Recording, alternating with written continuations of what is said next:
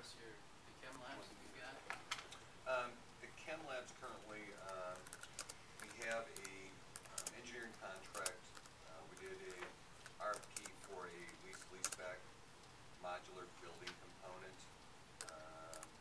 District selected one contractor, and we entered a engineering contract with them. They're working with the district architect to finalize the drawings, submit those to the state.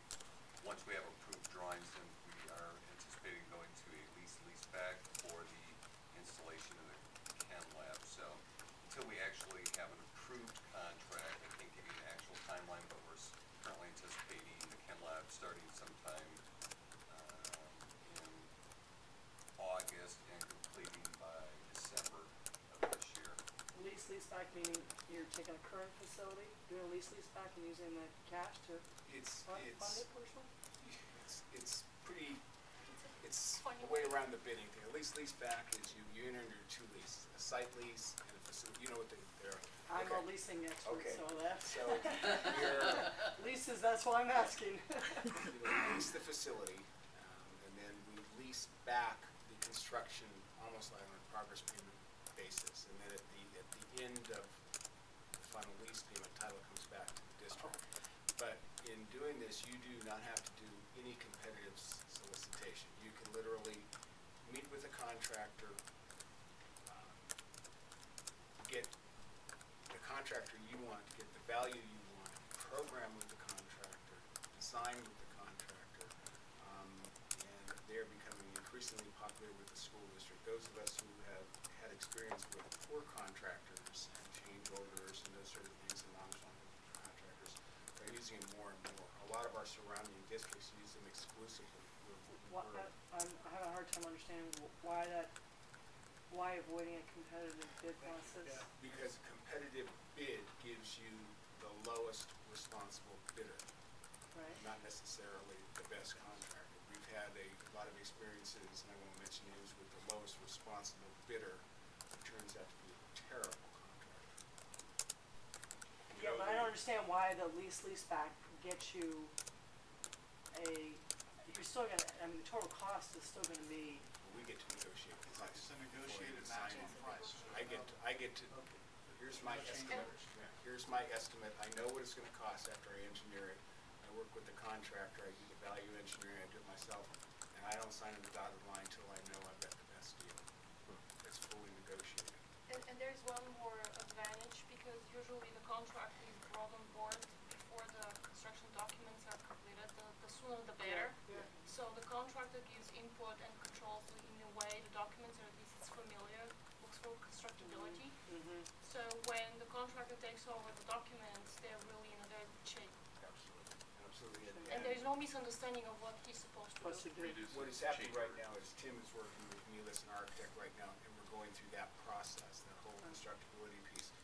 It cannot be brought to the board, the site lease or the facility lease can't even be brought to the board for execution until we have DSA approval. So all that legwork, you're collaborating with that same team going forward, and they own it. You get a guaranteed maximum price, so you can control your budget. Successful. It's at 2 sites still, Mark. I don't want you to think that all the high schools are getting this. It's Diablo, like.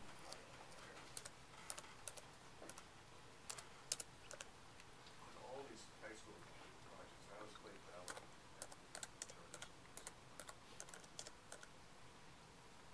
How is it in? The fact they're now a charter school. How does it impact on this? Yeah, we just charge you ahead. We are, right now the only project that they have is the enhancement project, which is the chem lab, and we're moving forward with that. And they're still on our timeline and our schedule for modernization starting in 2013, and they're a Group 1 site.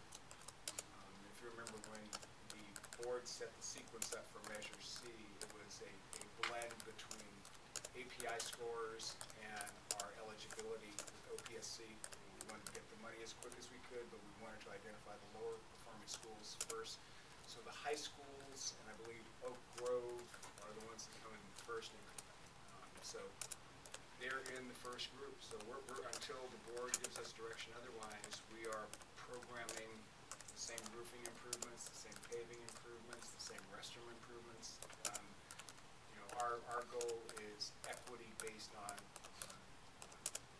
project, on task. It's not about the money per site, it's just that every child gets the same facility, it's the same. Does this come into play? Is there an agreement with Clayton Valley, the charter at this point on the There- facility? There are some agreements probably under Prop 39, right? So there are some agreements there, and there's a requirement to treat students at the charter the same as we treat all other students in the district. There's also, And I would with say, regard to facilities? we have an agreement also with the voters that approved the bond measure to move forward with this project, so, I don't think there's any will, I mean, I haven't seen any will amongst the board to back away from that, and I think that arguably it's a requirement. People in the Clayton area, they're still paying Yeah, they're for still paying. 2010 Measure C. That's not going away just because the school went charter. So they still get their fair share of whatever needs, the facilities still belong to the district. Exactly. That's still district property. No, I meant then does it factor into, because you have to lease the facility or something to the Right. charter school, so I'm just saying, is that taken into account when consider what you're leasing it to the charter in as to the improvements that are going into it? Oh, in terms of Yeah, how much the lease is? Yeah, I they- certainly hope so. yeah, that's all The I, more improvements that's all we I'm do, asking. the more the lease goes up, right? Is it per square footage? Wasn't it 450,000? It's not the quality of system you're providing, it's the quantity. It's probably a quantity calculation. It'd be a little difficult to ascertain quality of site A versus quality of site B. How you would come up with So unless you're adding square footage, it's gonna be the same lease amount. Yeah, I think it's from it's multiple, it's square footage, it's a quantity. We will be adding square footage. These are new classrooms. Add a whole bunch. So we had something. Yeah, I'm marked on this from Measure A, the 2002 to now. Who's maintaining Clayton Valley? In terms of the facilities, we are, we're still responsible for that. I'm loath to, It becomes a landlord-tenant kind of relationship. Yeah, I was about to say, it depends on what's in the lease. We're not gonna do custodial work, but we're gonna be doing right, Okay, I'm retired, but my heart's still in M&O. I have seen us give facilities away. You can't, once you give that piece away, I always in the back of my mind have to believe we're getting it back. And you and I know, Mark, once you can abandon a facility, it just, the day you shut that door, you shut that window, it starts falling out of the launch. You start cannibalizing it. I would hope the district would insist on maintaining it.